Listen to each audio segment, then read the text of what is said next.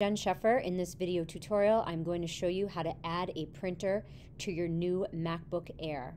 You'll start by opening up System Preferences. Next, you're going to click on Printers and Scanners.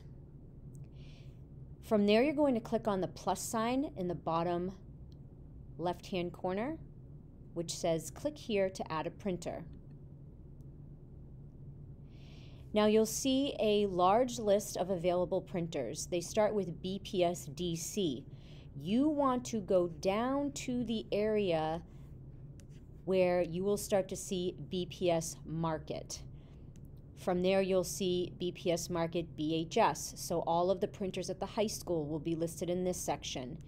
The next section here we have Fox Hill. You'll see Memorial, the middle school, Pine Glen, so on and so forth. So if you want to add the Fox Hill Pod 1 printer, you're going to click on it. Click on whichever printer you need added to your MacBook Air. Then you're going to click on this Choose a Driver drop-down menu, and you're going to select Generic PostScript Printer. Finally, you'll click Add. And you'll see that this printer, the Fox Hill Pod 1 printer, is being set up. It is being added to your list of printers. You can add multiple printers from your school building to your MacBook Air. This is also the method that you will use to add a printer from your home to your MacBook Air. So if you have a printer at home, you'll follow these same steps to add that home printer. I hope this has been helpful.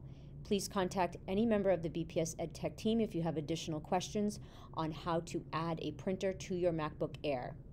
This is what you will use when Google Cloud-based printing is no longer available, and that should be when we return from the holiday break.